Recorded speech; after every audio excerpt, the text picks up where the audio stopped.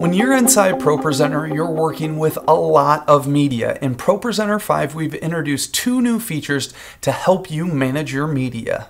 The first feature is called Hot Folders. So I'm going to minimize ProPresenter, and on the desktop you can see I have a folder here with a few different still images. What I'm going to do is I'm going to go down to the gear icon in my video and image bin. I'm going to add a new hot folder. So I'm going to go to the desktop and I'm going to select that Worship Stills folder. And when I add this in, it automatically adds all of the media inside of it. But not only does it add that media, it adds any new media that gets added.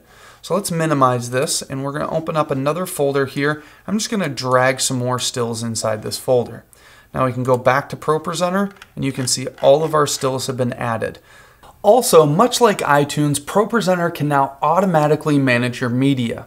So I'm going to go to ProPresenter and go down to Preferences, and inside General Preferences under Media Repository, you'll see that we can manage media automatically. Now we can do this for all users, only this user, and we can even specify a custom path. So now that I have that selected, I'm going to drag in this dad life video clip into our foregrounds. And when it was added, you'll see that it was removed from the desktop and added to ProPresenter. And where it was moved to was our specified folder of Renewed Vision Media, and inside the video folder, you'll find our dad life video clip. Those two new features should make managing media and working with all the content you have much easier.